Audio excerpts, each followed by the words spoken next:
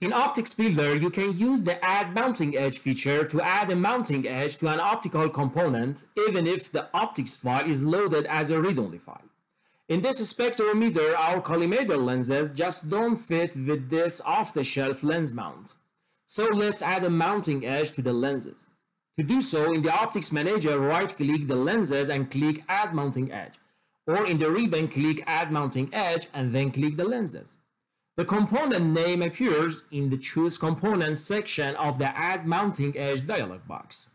In the mechanical edge columns, enter the size for the mounting edge, let's say 1 mm. A mounting edge is added to the lens that extends past the clear aperture.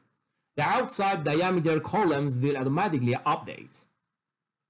Now if I click Edit Optical Properties, the changes appear in the Optical Properties dialog box for the optical component.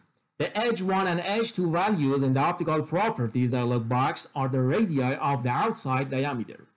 Thank you for watching this video.